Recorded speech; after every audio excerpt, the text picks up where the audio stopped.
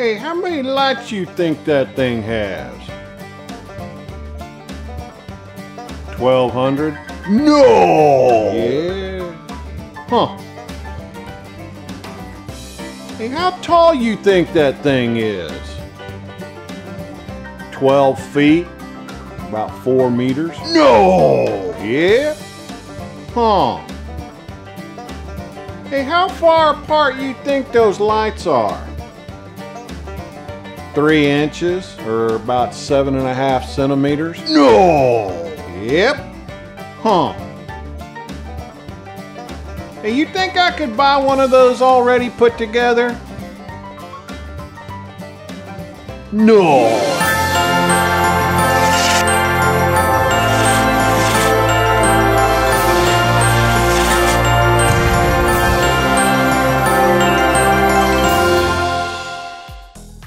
Hi, welcome to Can I Spader Christmas. All right, we got a new year, we got a new decade, and we've got a bunch of folks that are just beginning their journey toward the animated LED lighting hobby. And so welcome aboard to all of you that are just starting out. Happy New Year to everyone. Hope your holiday season was wonderful. I had just this past weekend I took the display down. So normally I schedule it for the first weekend in the year, and Kathy wanted to leave it up another week, so I said, all right, no problem. I checked the weather to make sure we weren't going to have bad storms, and when I checked it, it wasn't going to be a bad storm. But Friday before the Saturday I had planned to take everything down, we were supposed to have tornadoes in the area, which we don't usually have that kind of weather in January, but it was unseasonably warm, so it was feeding all of that. And anyway, we were fine. I don't even think we got much wind. The activity was kind of north and east of us. But anyway, display came down last weekend, but I wanted to give you a pro tip for next year. So, you run your last show of the season, and this is really best to do, when it's dark out. Daytime is going to be a little harder to see this, but if you just put your controller into like a white ramp mode, go look at all your pixels and make sure all of them are lighting properly. If you have any that aren't, tag them some way. I use this, it's just paper tape or painter's tape that I get from my local home improvement warehouse. Wrap that around the pixel, and then when I start taking things down, I'll see that and go, oh yeah, I need to replace that. So just an idea. Of course, if you have RGBW lights, maybe create a sequence that goes through all the different colors. It may take you a little longer to go through that, but depending on what you have, if you don't have RGBW lights, just do a white ramp, and that will tell you. If you have RGBW lights, then you'll probably need to create a sequence going through red, green, blue, white, and checking all the bulbs for that. All right, for this episode, I want to talk about my Megatree!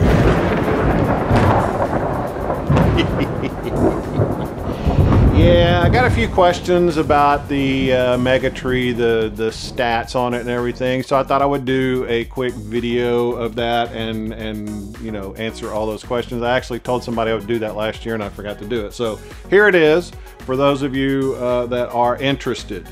Let's see here. So we'll start with the pole. The pole is an A-SAP pole, or A strap and pole. Walter Monkhouse came up with the initial design. It's been copied and modified a few times. If you go out to magicchristmas.org, Walter has a website and it talks about everything you need. Basically, an ASAP pole is a pole inside a pole, or two poles, and then you have a third pole that pushes up on something that extends the inside pole, and you just use a strap with a boat. I don't have one, so I don't know what it's called. Boat trailer or trailer. Anyway, it's a little crank thing, and it's got a strap on it, and it pulls up on a pole. That pole pushes up on your tree topper, and so the pole in the center is held by the outer pole, and it just goes up like that. That's how you extend that. Mine goes up about 12 feet or 4 meters roughly. So that's the pole. So go out to that website, figure out how to make your pole, and make your pole. I don't have time to make you one, so not happening. The base for the pole. Walter calls it a portable hole. It's basically a box that you make out of 2x4s, and then you pour concrete in it, and you have the the bottom that the pole screws into. Put that in there before you put the concrete in there, or it'll be a lot harder to deal with later. But he has full diagrams and takes you kind of step by step through how to make it. You can also, depending on how you anchor it down, if you want to just make longer boards, that will stabilize it a little better. The original design was to use, when you pour the concrete, put little eyelets in there and let them harden in there with the concrete, and then use turnbuckles and some anchors. So that would keep it steady and keep it from toppling over. There are other designs out there if you want to take a look at those. For my setup, I have 2 4x4s crisscrossed.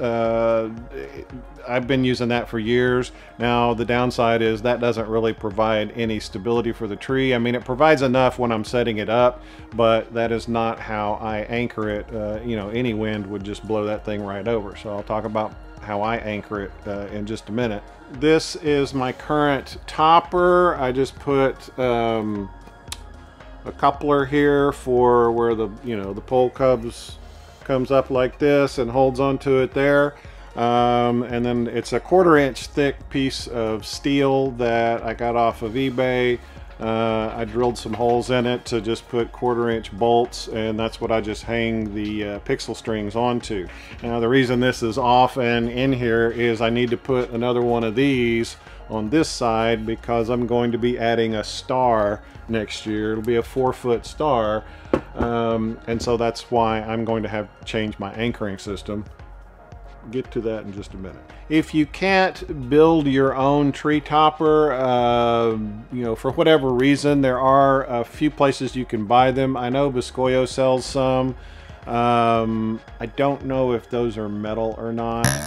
I know JR has some. I'll include links in the description of the video. I'll also include a link to Amazon for this. These are very handy. I use them everywhere.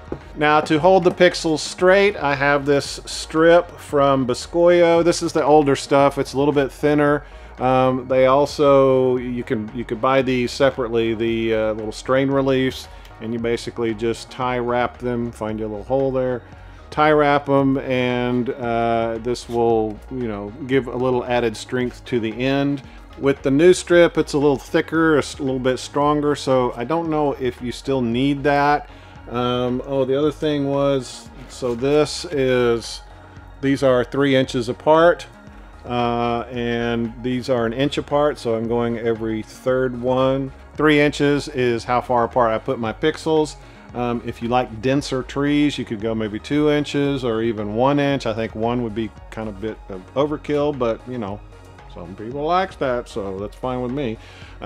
They do look, patterns will look nicer, graphics will look better on a denser tree, so just kind of have to experiment. I started out with 800 pixels on the tree. I now have 1200 pixels.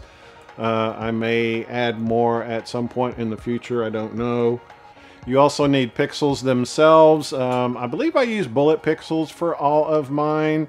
And really, just because they didn't have flat pixels when I started the tree, and you know, the bullet pixels work just fine, so that's what I have on the tree now. You can probably use either one, doesn't really matter.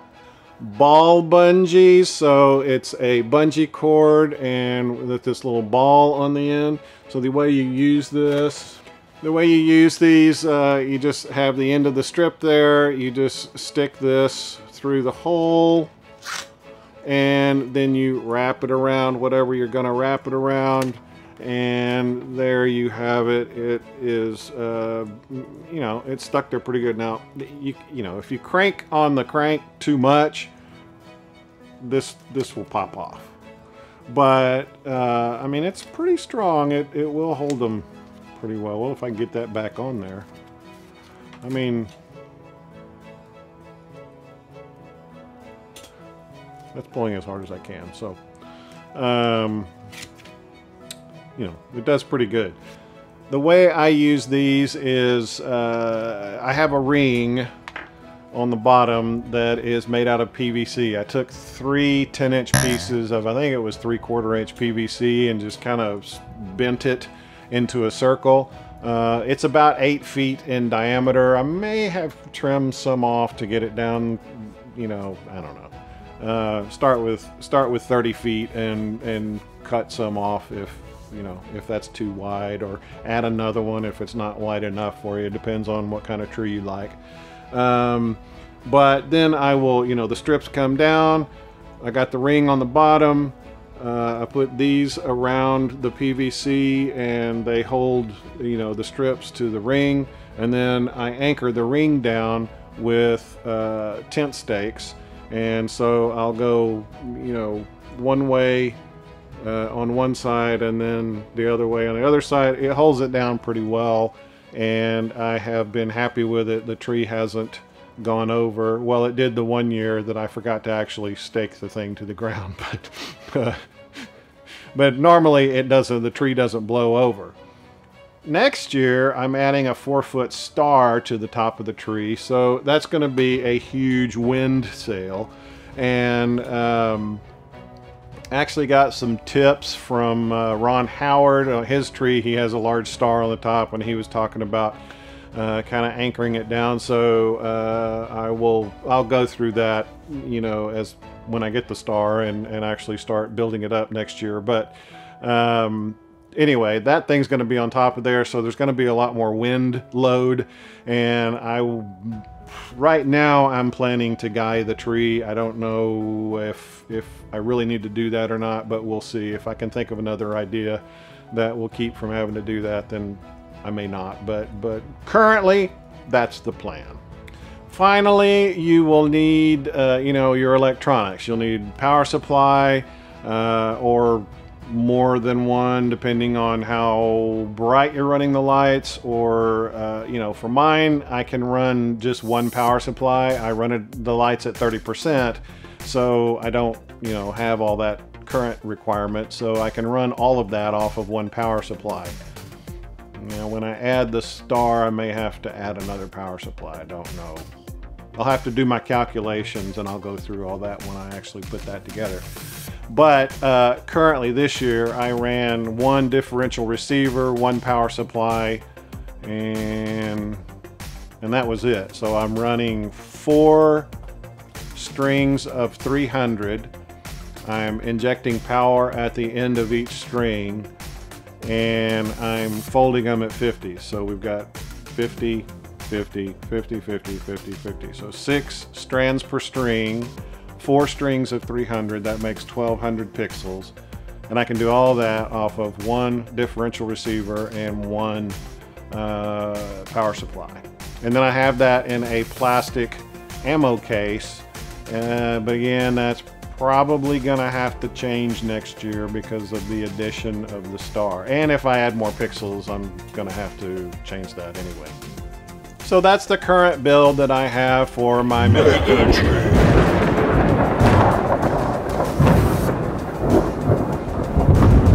And I will keep you posted on the progress of that. Do you like the new green screen? If you have any questions about the tree or really anything else, go ahead and comment below. I will get to them. Other than that, thanks for watching, and I'll see you again soon. Now I shot an email. So I got 6 of these, and so I got 5 of these when I started relaxing a little bit, and then BAM!